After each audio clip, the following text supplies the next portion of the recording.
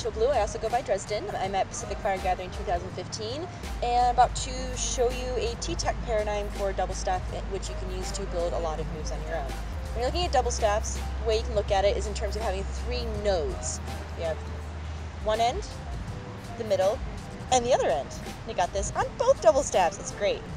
You can lock each of those nodes together and then slide or translate between them.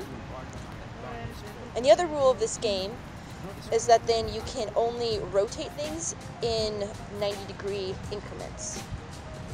So you end up with a structure that lets you build things like this.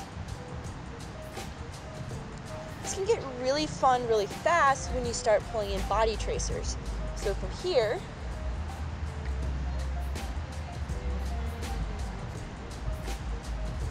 and this is all single motions, infinitely modular. It's all what you can think of. What can one way to approach it is what way makes it the most uncomfortable. How do I get the fire closest to my face? How do I get myself stuck? And then how do I creatively get myself out?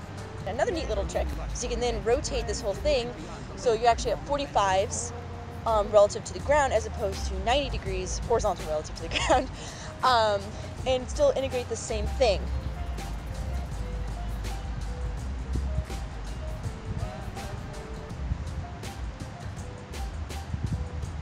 And suddenly everything looks very different, even though really it's exactly the same type. It's a really fun paradigm to play around with, and it's not something you build necessarily discrete moves out of, but you need to sort of tinker and kind of like play like this Tetris-y game with yourself in the fire circle. No one else will understand what's going on, but that's okay, because it's really fun to play.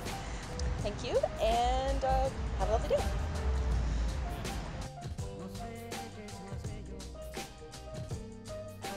So if you're interested in learning more, feel free to message me on Facecrack. I have a page that's just Dresden Blue. It's not that usual name, so you should be able to find it. Alternatively, you can also look me up at YouTube. I'm under Dresden Blue Fire there. Thank you, and have a lovely time spinning.